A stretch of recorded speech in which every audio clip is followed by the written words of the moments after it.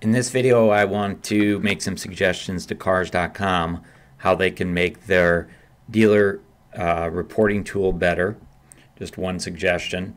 And then some suggestions for Cars.com on how to improve their SRPs and VDPs relating to vehicle videos. So the first section is on the dealer's dashboard.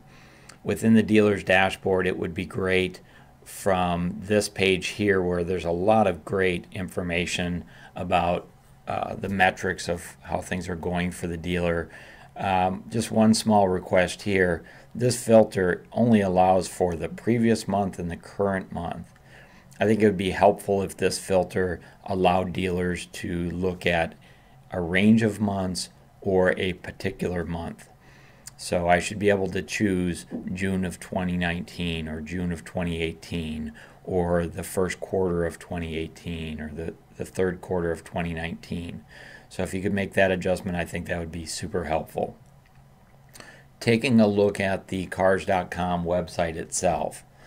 So on the SRP and on the VDP, I think it would be great if Cars.com rewarded dealers who do actual full motion video of their inventory.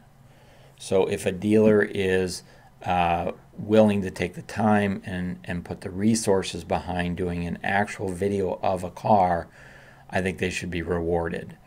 One way to do that would be to add a play button to the thumbnail image on the SRP, similar to the way that I do this on one of our microsites, Used Cars Madison.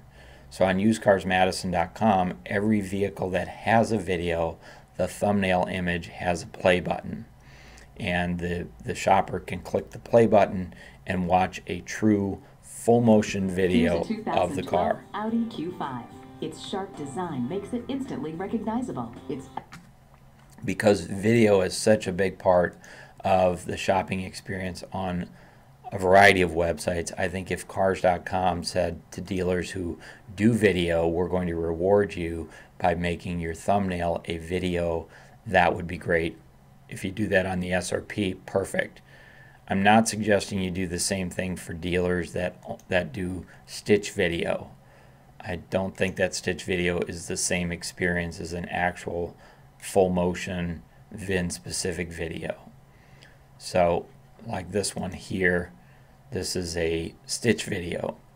I think there's less value to the consumer on a stitch video, which is just simply a slideshow, as opposed to a full motion true video, much like this dealer's doing on their listings.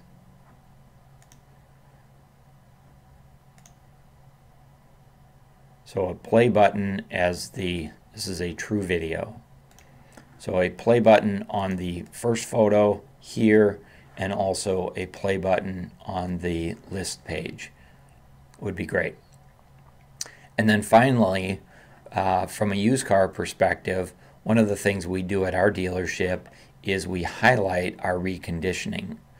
So for example, this Malibu has 4 new tires. We believe that adds value to this used Malibu. So we have these call outs on the SRP.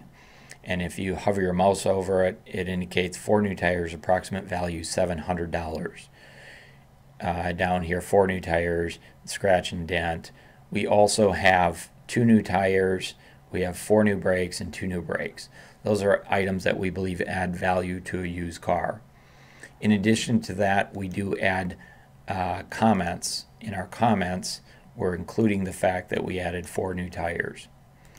And then finally, in our photo gallery, we also include an infographic for the 4 new tires. Now, the infographic and the comments do get syndicated to Cars.com. The comments as a part of our comment feed and the infographic as a part of our photo feed. But the callouts are something altogether different. In Cars.com, you would need to build the intelligence on your website. So perhaps on the SRP there would be a call out here for new tires.